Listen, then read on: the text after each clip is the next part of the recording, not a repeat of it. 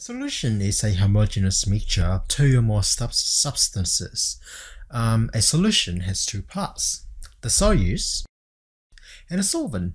The solvent is defined as the component that is the majority of the solution, and the solute is the small component that dissolves in the solvent. A lot of people think that a solution is always a liquid, but that's not necessarily true. Technically, a solution can be of any phase, gas, liquid, or solid, as long as the overall mixture is homogeneous. For example, a mixture of oil and water is not a solution, even though oil and water are both liquid. This is because the oil and the water are not evenly distributed in the system.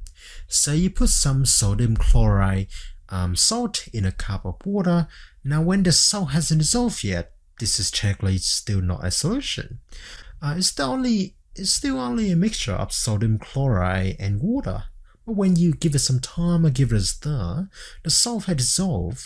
The mixture is now a solution, with sodium chloride being the solute and water being the solvent. You can also have solid solutions like metal alloys, for example, sterling silver. It is a homogeneous solid that is mainly made up of silver, but it also has some nickels and copper, which are the solutes. And because they are homogeneously distributed in alloy, it is a solution. Now, a big part of chemistry is being able to monitor the amount of substances in your solutions or constituents. The easiest way is through concentration. Concentrations are defined as an amount of a constituent per an amount of the mixture.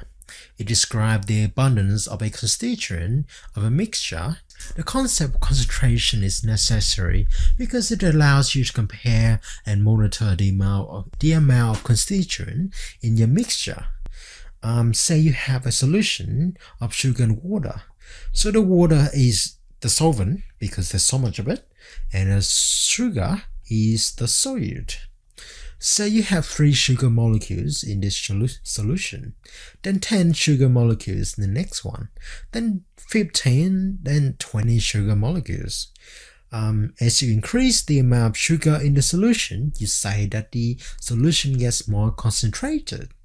Now, concentration is the amount of constituent per an amount of volume in that mixture.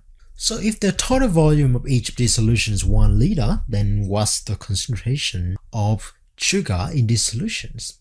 So the first one has 3 sugar molecules in 1 liter of solution, so the concentration is 3 per liter. The next one has 10 sugar molecules in 1 liter of solution, so its concentration is 10 per liter. And the next 2 are first 15 per liter and 20 per liter. So you can clearly see that the more concentrated solution will have a higher concentration value. So these concentration values are actually called number concentrations. There are many kinds of concentrations that you will see.